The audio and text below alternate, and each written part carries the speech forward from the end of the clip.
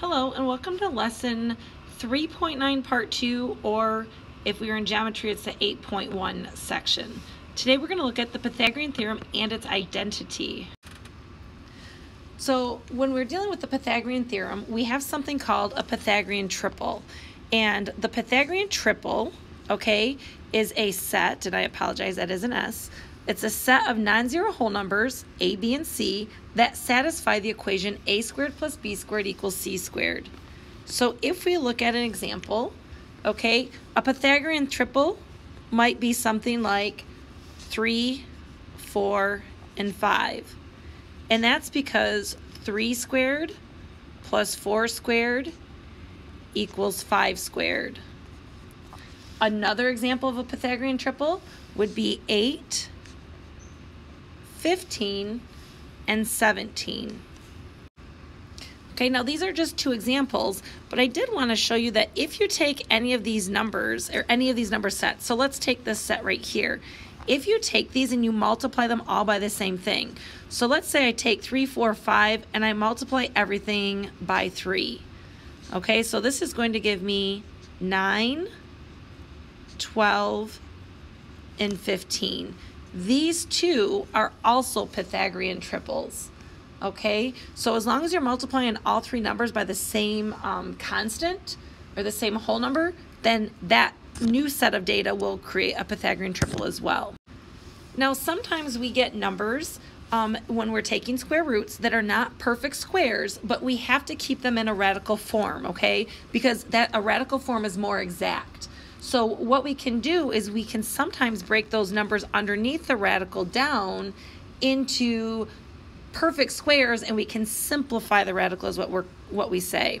So how we're going to do this is, if I look at the first example here, the square root of 50, when I think about my perfect squares, I know that 50 is really 25 times 2, and 25 is a perfect square. So when I multiply underneath the radical, I can actually break my radical up. So I can break that product of 25 times 2, because remember, this here gives me 50. This becomes the square root of 25 times the square root of 2. Well, now what I can do is I can simplify this radical here. The square root of 25 is really 5. I'm multiplying right here, and then I have the square root of 2. Well, I can't simplify the square root of 2 anymore, so I'm just going to say that that would be 5 square roots of 2. And this is now a simplified version of the square root of 50. Likewise, for the square root of 48, the square root of 48 I can break down into the square root of 16 times 3.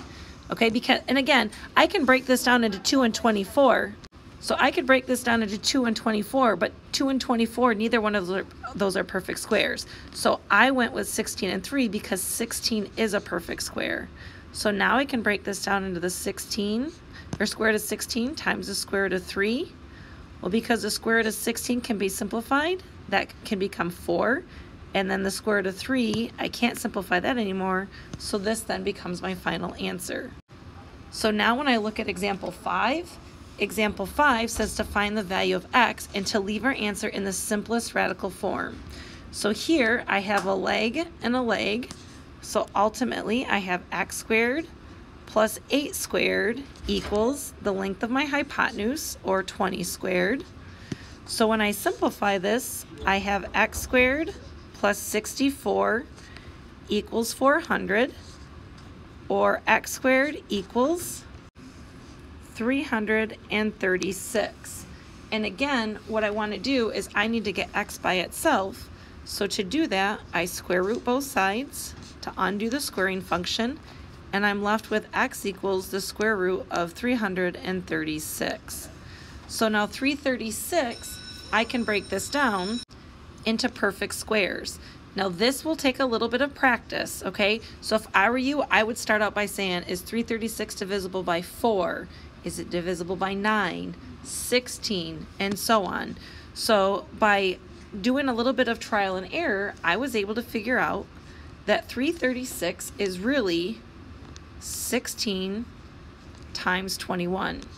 So now when I break this down, I have the square root of 16 times the square root of 21, which is going to give me 4 square roots of 21. So when I get my final answer, I always want to make sure that the stuff that's left under the radical is not divisible by any other perfect squares. And in this case, 21 is not divisible by a perfect square, so we leave it simplified like this. Now when we're dealing with the Pythagorean theorem, we also have something called the converse of the Pythagorean theorem. So the converse, okay, this is going to switch what we call the hypothesis and the conclusion. So when we have an if-then statement, this is what we call a conditional. So we have the example here that says if an animal is a horse, so I have if the animal is a horse, then it has 4 legs. Okay, so we have the hypothesis, which is the first part, or the followed by the if, or it follows the if. So the hypothesis here would be the animal is a horse. So here's my hypothesis.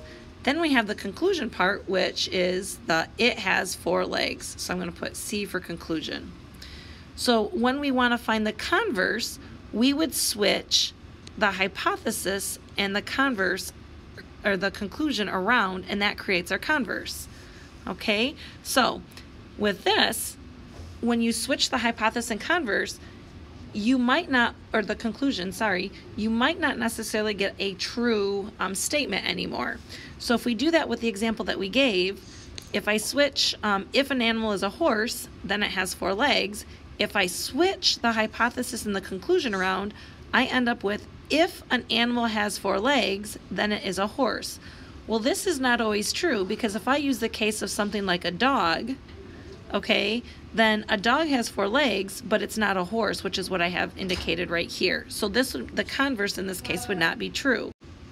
Now the nice thing with the Pythagorean theorem is that the converse of the Pythagorean theorem is always true.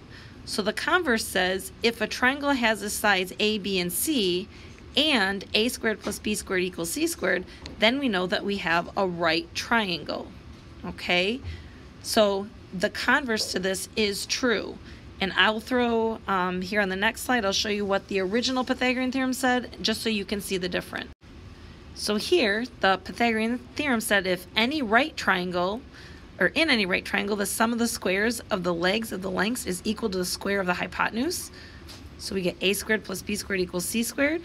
Okay, so here we have the converse that says if the triangle has side lengths a, b, and c, and a squared plus b squared equals c squared, then we know we have a right triangle. So my hypothesis up here, it says in any right triangle, the sum of the squares of the legs is equal to the square. Then our conclusion is a squared plus b squared equals c squared. So when we flip those around for our converse, we say if a squared plus b squared equals c squared, then we know that we have a right triangle. Okay, so this is how we can use our side lengths to prove that we have a right triangle, is by using the converse if we don't necessarily know that we have a right triangle. Please let me know if you guys have any questions. Otherwise, I'll talk to you guys later, and have a great day.